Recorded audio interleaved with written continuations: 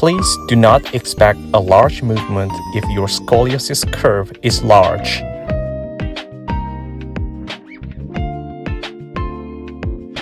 Stand beside the wall with the concave shortened side of spine furthest from the wall.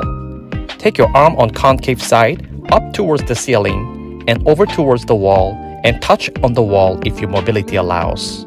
It is strong stretch through shortened side in thoracic spine. Do not shift in your hips. Breathe to release rib cage. Other arm, reach this arm forwards and away from the wall for rotate thoracic spine. Hold for 10 to 20 seconds and continue to breathe. Kneel on all fours. Fix your pelvis by wall.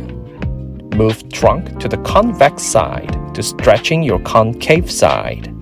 You can increase the stretch intensity on concave side by breathing and squeezing on convex side. And then insert your convex side, hand in for rotation. Hold 10 to 20 seconds with breathing.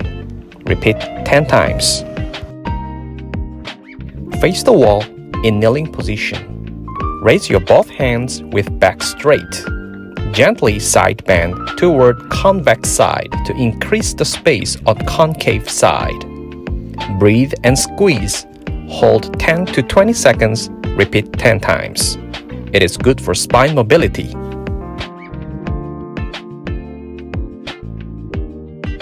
I hope you improve scoliosis.